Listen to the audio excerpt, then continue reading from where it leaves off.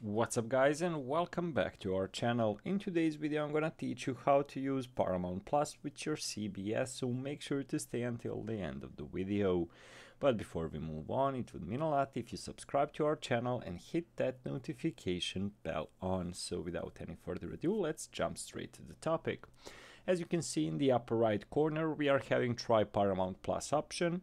When you press on it, it takes you to paramountplus.com and you can sign up over here.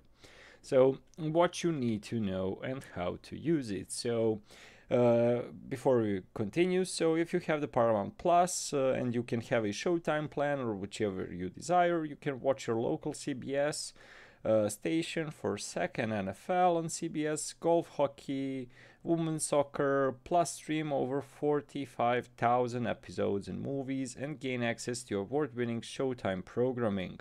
So how to use it? Well, basically what you need to do is simply go to paramountplus.com and select a live TV option from the menu and select the station you'd like to watch. Will there be a delay between the CBS broadcast on TV and on my devices? Well, basically you may notice a delay of several seconds between your TV and the local CBS live stream.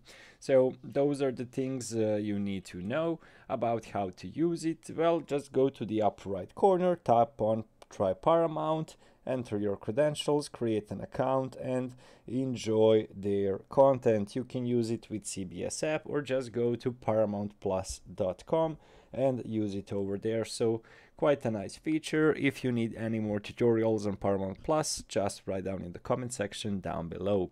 Well, overall guys, that's it for today. Thank you so much for watching and see you in our future videos. Goodbye.